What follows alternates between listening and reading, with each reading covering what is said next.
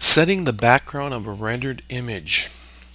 Here in the background of our rendering settings dialog, we have a style. We hit the down arrow. We have preset styles. We have the sky with no clouds, which is very boring, by the way, artistically. And also for rendering purposes, it is boring. Sky with a few clouds, very few clouds, again, a little on the boring side. A sky with few clouds, that's pretty good because we actually, in a picture, we like to see clouds in our sky, not just a blue. And also, in rendering, the light will reflect off of clouds, giving some diffusion, and that's going to soften up our light very nicely. We can also have a sky with cloudy.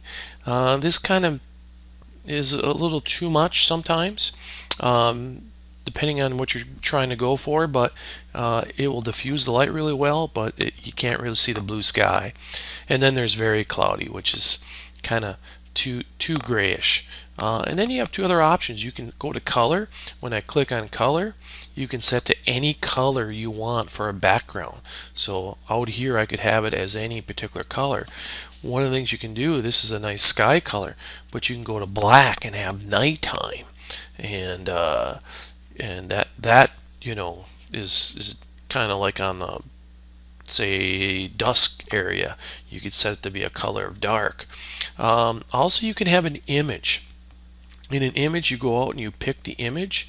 Then you can pick any photo that you want to show up through here. So you can pick a picture of, a sunset or clouds, or at nighttime you could have stars and Aurora Borealis. You could actually have the neighbor's house poking through take a photo with your digital camera of the neighbor's house, and it would show up going through the windows, which is really cool to sell your project. When you can start showing actual neighborhood of where this structure will be in, it sells the image all the time. So you can set this to anything you want. I like few clouds for a preset.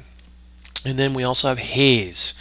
If it's a clear day, it's clear. If it's a very hazy, like a foggy day, or there's a lot of pollution in the air, that bounces the light around and causes it to be more diffuse light. So sometimes a little bit of haze is good just because it softens the light up. But if you get really hazy, it's like having pea soup day type thing. It doesn't do really well. So you can set the haze whatever you like there. I'll throw a little bit in just to have some. Also, if you are doing an interior and you have sunlight only, this, how many clouds you have or the haze does affect it, because the light gets diffused off of the clouds and off the haze before it comes through the window. So don't think just because, oh, I'm inside, that the clouds do not affect my rendering. They do.